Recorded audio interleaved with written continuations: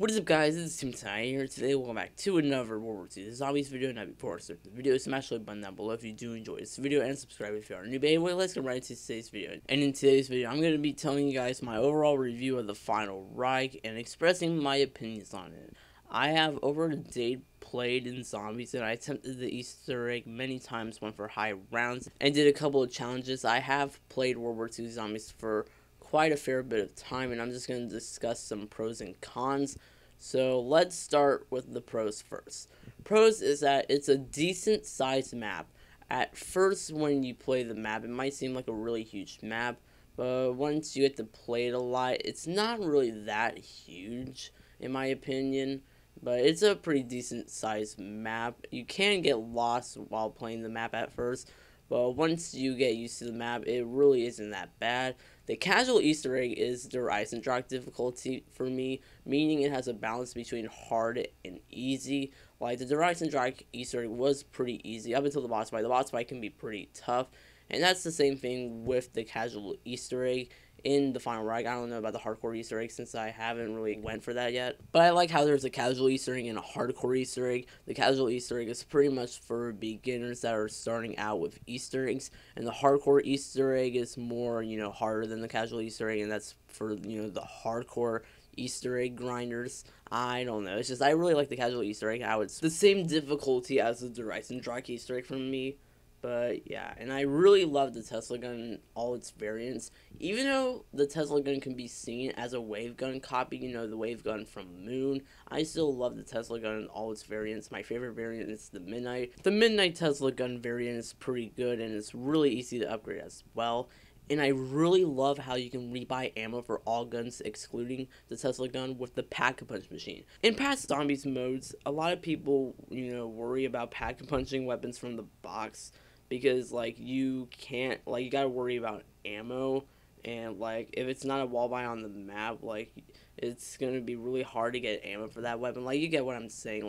You get a box weapon, and, if you run out of ammo, you're kind of shit out of luck. However, even if you get, the Pack-a-Punch 1911s, the Pack-a-Punch starting pistols, you can just rebuy ammo whenever. It just costs only 4,000 jolts, or 4,000 points. And I really, really love that system, honestly. One of the things Sledgehammer did better than Treyarch, if I gotta be completely honest. And now the unlockable characters in the game make the map more replayable. It adds replayability to the map, and I really hope they add more characters in the DLC. The challenges for some of the characters, in order to unlock some of the characters, are ridiculous. It makes you play WW2 Zombies, the final Reich, Haas, whatever map it is. It makes you play that map a lot. Some of the challenges aren't incredibly insane. I'm not going to go too in-depth into it, but it just adds replayability to the maps, which I can really, really appreciate. I like how they try adding replayability to the maps, but there are some cons. Boss zombies spawn in every second, seems like, making high rounds tedious. I get, they added those boss zombies into the game to add a challenge, but when you have, 5 whistling zombies spawning in at once, it can kind of be tough. And the armor feature.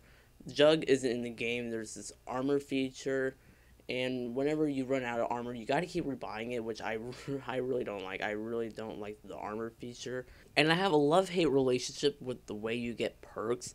I love the animation when you buy the perks, but with how some perks are placed in the map, you can get down while trying to get a perk. I mean, this problem exists in other Call of Duty Zombies modes, but this is the only time I really worry about buying a perk when there's a full round of zombies. I always gotta make sure I pop in my camouflage special ability, or make sure that it's the end of the round in order to buy a perk, because I literally died twice in a row trying to rebuy Quick Revive. And I don't know, it seems like more of a hassle this time around, and I don't really like that. Like I said, I have a love-hate relationship with the perk system. But overall, I think the final Reich is a 9 out of 10. I might be still in the hype, but in my opinion, this is the best non-Treyarch Zombies mode we have gotten. I like how it's dark and gritty, and all the Mr. Wrestling can be a nuisance when going for high rounds. I just really like the final Reich, and I'm super hyped for the DLC season for WW2Zombies. But yeah, that's going to be it for today's video, my overall review / opinions on the final Reich and WW2Zombies thus far. Comment down what's your opinions on WW2Zombies in the final Reich. Do you love it? Do you hate it? I really want to hear your opinions in the comment section down below, but my name is TMTwoNineEight here. Hope you guys have a wonderful day. Just keep those positive vibes flowing. Leave a like if you did enjoy today's video, and subscribe if you are new. But I will see you guys in the next video. Peace out.